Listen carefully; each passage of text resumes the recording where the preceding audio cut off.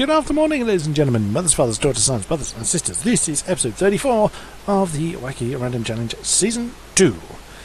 My good friend Hamish Sopwith and I have just completed the most monumental commentary we have ever done on F1 2017. The video will be up by the time this video goes live. The commentary should be up on the channel.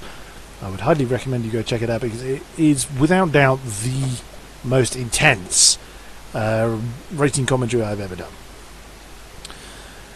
So he's decided to call it a night, and I'm doing some catch-up recording.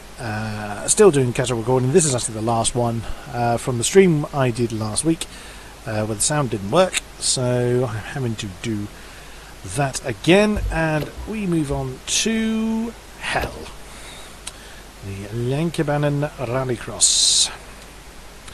Now, what I've decided to do is stick to the Rallycross vehicles,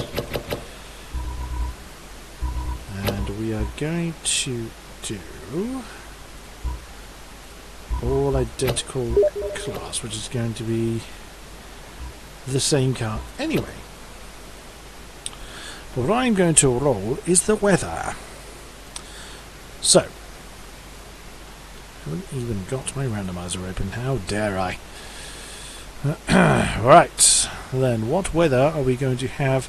So for the first run it's going to be the Rallycross Light, and for the second run it's going to be one of the standard Rallycross cars, which means this one will go fairly well, the other one will go disastrous.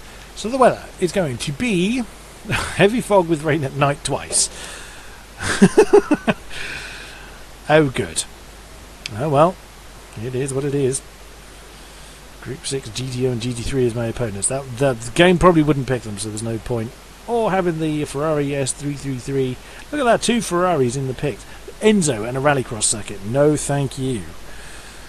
Yeah, I don't think that would actually be impossible, I think. And this game throws up enough impossible combinations as it is. So, we are going to go with heavy fog with rain at night twice.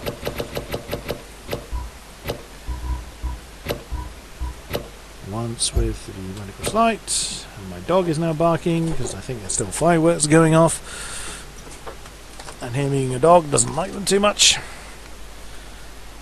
And I'm sure if I always say that, and I now listen to the recording and can never hear him, but just in case he can be heard, I do mention that he is barking. Right, let's see how we get on. When I did this first time around, it was with Hamish, and he did not like this circuit at all. Let's see how we get on.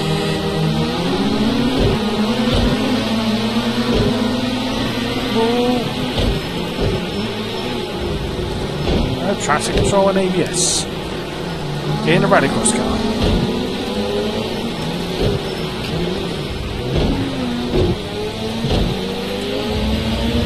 I also have no lights.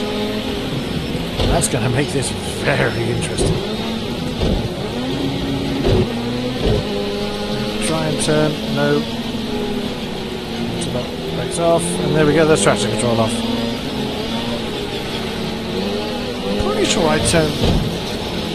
I'm sure this is authentic. I'm sure I had authentic last time. Maybe that is actually authentic for the Rallycross Light. It seems a bit odd to me to have traction control in a Rallycross car. Whoa, that was moving the wrong way. Well, we have seen it before. That was me just dabbing the handbrake there and then not changing gear. Whoa.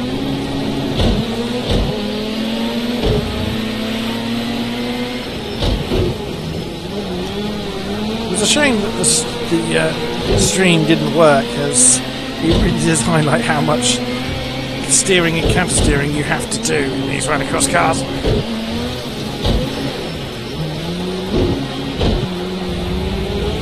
Way! Boing! I love that.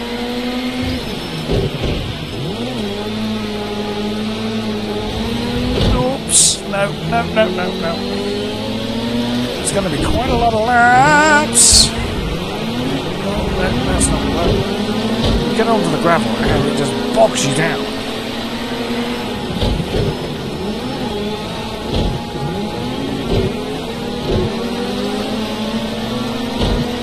Now, when I come to do the next car, the full rallycross, I'm going to pick one I haven't done before.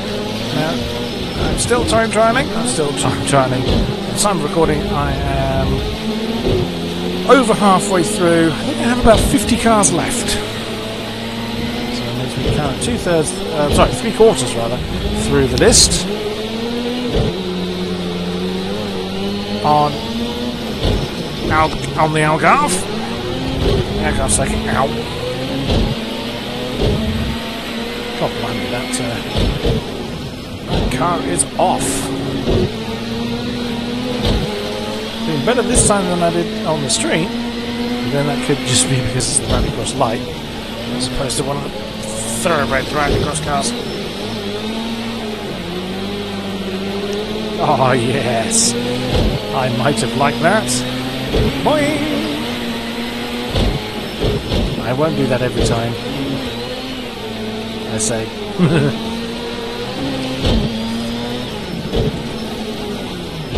Whoa! Oh, that could have gone so much better. Then couldn't they all? I'm doing nothing against the lead of my adversary. What's his name? Laszlo Vince. Something like that.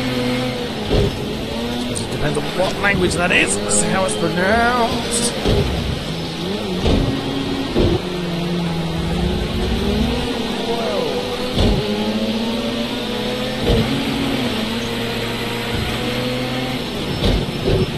Come on.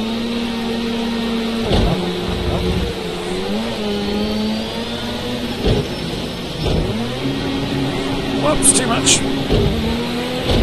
Well held in the car.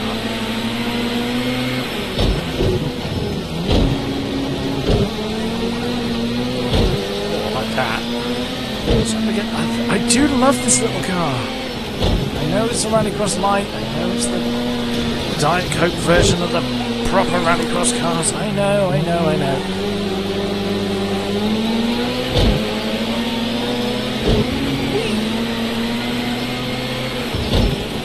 Surely you're not coming to the back of the field to lap them. I saw some of the names in blue on the relative screen for a brief second. I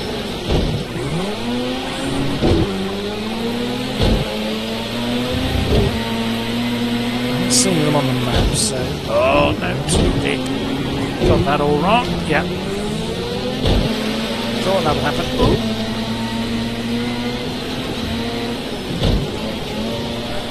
This is such a tiny circuit.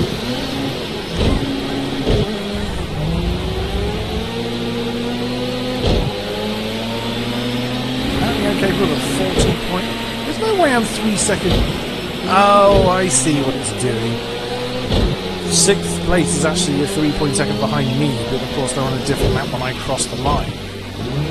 You don't normally see that because you normally have more than 6 cars in your race. Right, gotcha.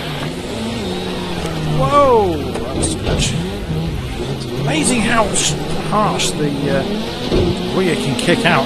My rear tyres are just vanishing. I'm going to have just rubber bands left by the time this race is finished.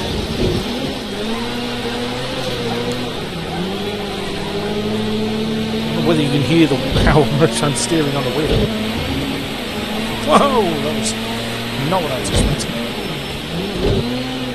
Now there's no obligation to run your Joker. The AI certainly don't do it. If the AI did, I would. The AI does not run the Joker laps. In this case it's longer. And I think 2 of the Dirtfish tracks, the Joker's actually shorter than the main map, which as far as I know shouldn't be the case. Well, I say shouldn't be the case. It may well be completely accurate for that circuit, but Rallycross, I thought the Joker lap was always supposed to be longer than the main lap. But again, that could vary from track to track. I am not a Rallycross expert. Whoa! You see. Don't know where that came from, no idea. Oh dear. My shoulders are going to be burning at the end of this episode. It's saying how bumpy this track. As you would expect from a rallycross circuit. I'm struggling to talk, actually. Focus so much again. Heavy fog with rain at night. How much of a difference the rain makes is questionable with rallycross because you're sliding anyway. A bit less traction probably, but nowhere near as noticeable as you'd suspect as it would be in your standard racing cars or your road cars. Probably far less noticeable with road cars. Some of them don't even have rain tyres rather. A road car without road tyres.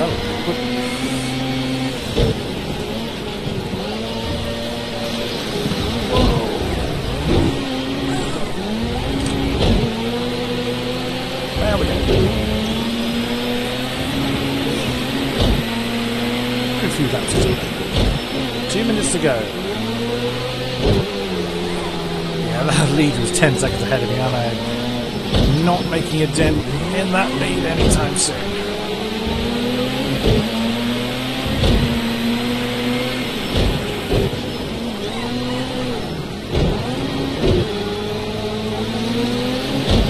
I'm keeping the ones behind me there.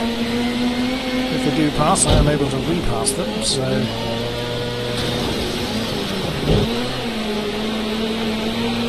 So I'm quite confident I'm not being too much of a mobile chicane for them.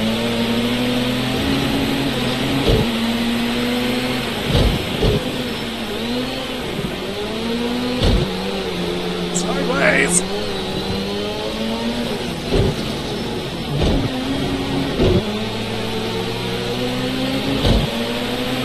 I'm never really sure what's the optimal way of doing rallycross. It's a bit weird doing the rallycross cars on a normal circuit. So, me being me and time trialing every car, I have time trialed some of the rallycross cars. The ones that spring to mind are the Mini and the Mercedes.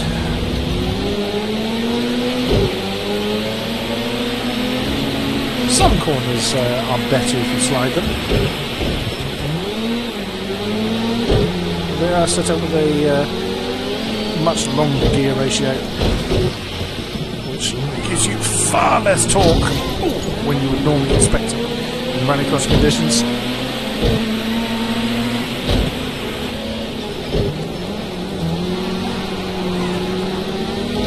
Oops, tripping over my adversary again.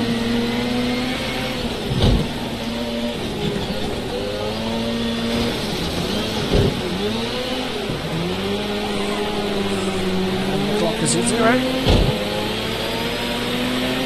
I was just beginning to wonder whether the leader had crossed the line at the point it hit zero, and that would tell you that they have not.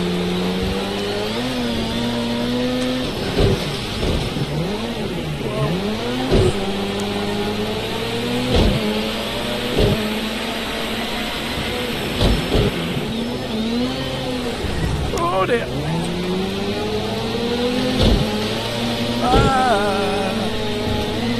There's water there that pulls the car to the left, I think.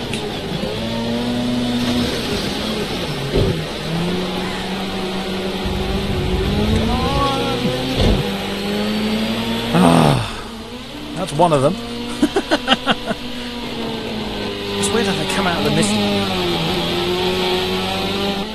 41.5 was the best I could do, and everyone behind me, I'm come to think of it, looking at the fact that the leader could do 40.8, you have to assume that the rest of the AI could do something similar, and they're all slower than me, except for the one at the back. So I think I may well have been holding up the guys behind me. I don't think that'll happen this time. They'll just blast past me and probably lap me 300 times. 300 times in a 15-lap race, that sounds about right. Right, let's go with... There's no way I'm using the Red Bull. What haven't I had? I've done the Focus, the Mini, and the Mercedes. And the Honda. Yes, I must have done the Honda as well. I haven't done the Renault or the VW. Although I think I think I have driven the VW before in this series. So let's go with the Renault. All the same top speed, so they're limited to that. Similar amounts of power, similar weights. Whoops. Yeah, let's go with the Renault.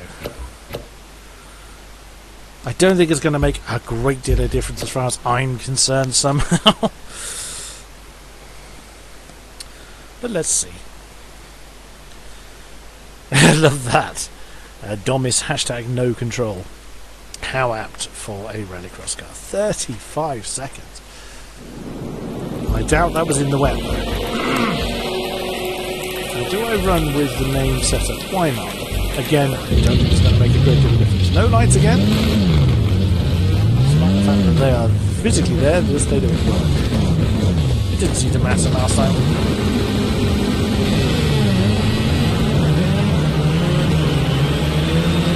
So fast, these things! Oh! Come on! Yeah, this one I'm going to really struggle with. Very cold tyres. How much of a difference it makes, I have no idea. Changed that way too early. Whoa!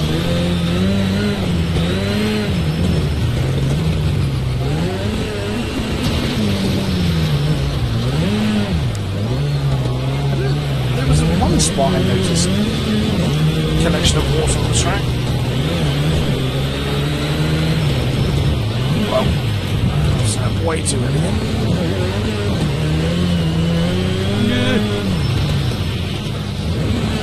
Not how you're supposed to do.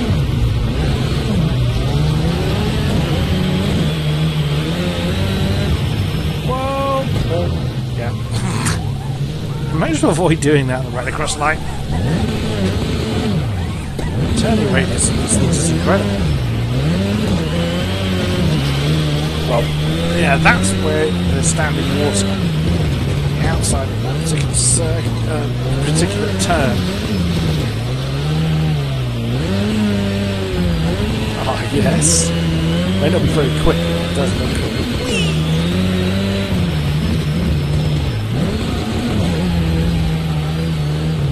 Oh, no. No.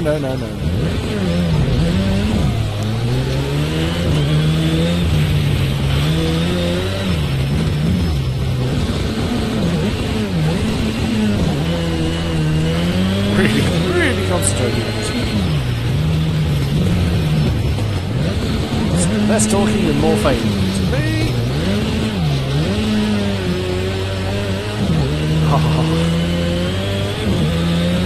Whee! Whoa! Lots of air. That's the wall. Yeah. Nope. Okay, I didn't expect to stop. Oh, too much handbrake.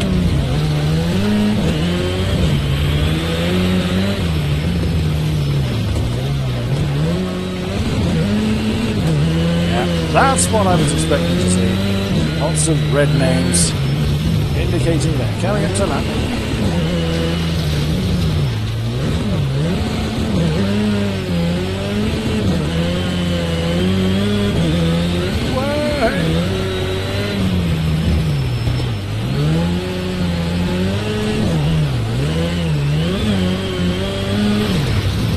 Oh, come back. Whoa.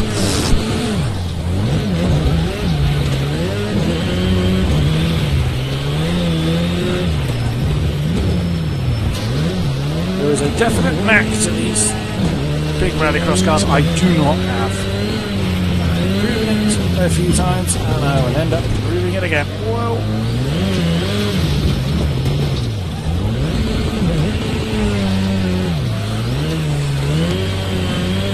Yeah, here comes the race leader. Just see him on the map.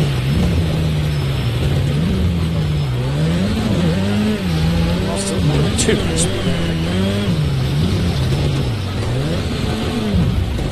Ah, it's too hard. Get off the gravel.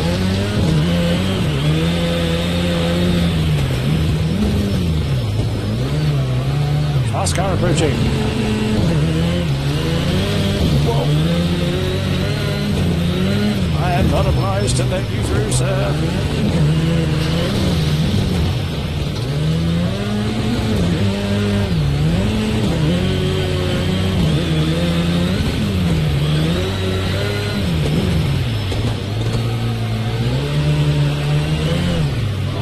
A bit better. I think, maybe, possibly. I don't know. No.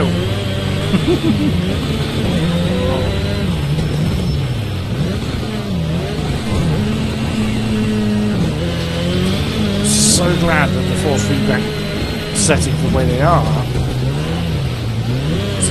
Compared to P-Cars 1, it's so much lighter across the board.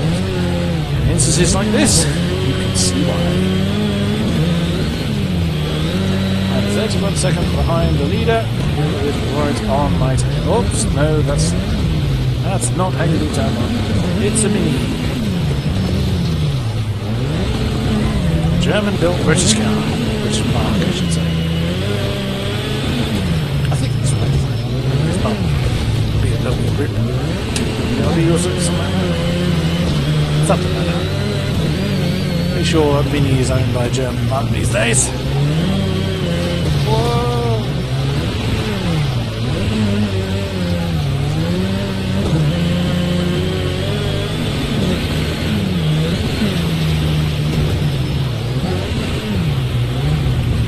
Come on, man.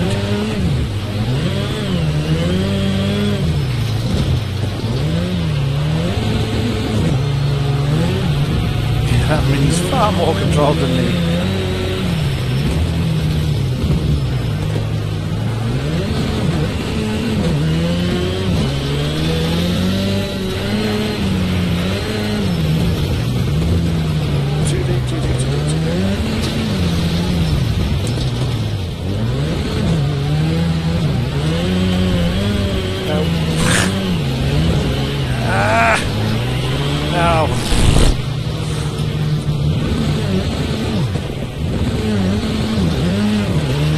I don't think I'll ever get to grips with these things.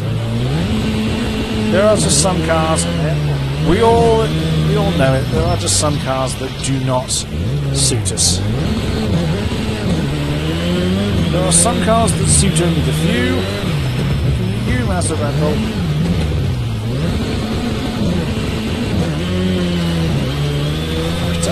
My tyres are ruined.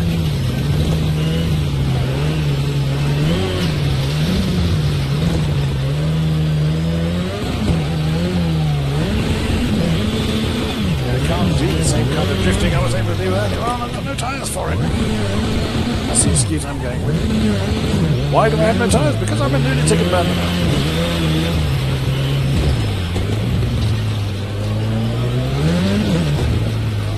Cars that inherently involve going sideways, I am no good with. The Oldsberg being... the Oldsberg being pretty much the exception because it's such a light-powered road car. Oh, this thing's going everywhere now. Which is odd, because the front wheels are not so bad. But the tail is just snapping everywhere. So there's not a lot of tread left on that rear left. And here come the leaders again.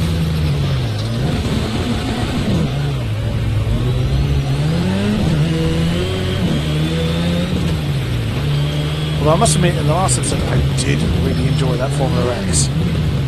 Got to grips with it far more than I thought I would.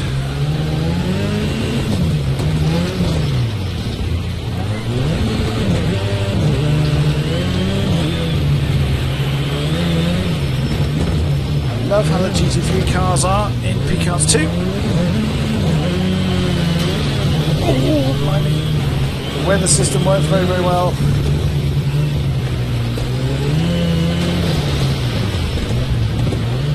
Has its issues, of course it does. This game, every game does. One issue happens to be this organic mass behind this particular steering wheel.